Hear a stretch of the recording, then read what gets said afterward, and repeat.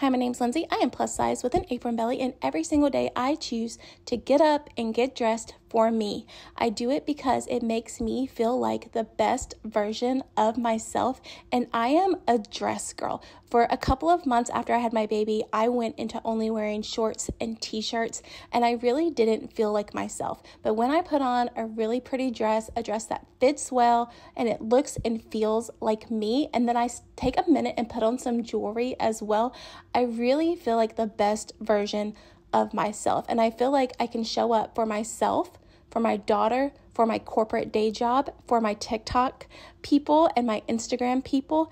And I really just feel like I'm putting out the best version of me, which is so important to me. Some days I don't leave the house, and that's okay. I'm doing this for me, and even if I'm doing nothing but sitting at my work desk working on my corporate stuff or cleaning the cat box, and by getting dressed, I'm working on something inside of me.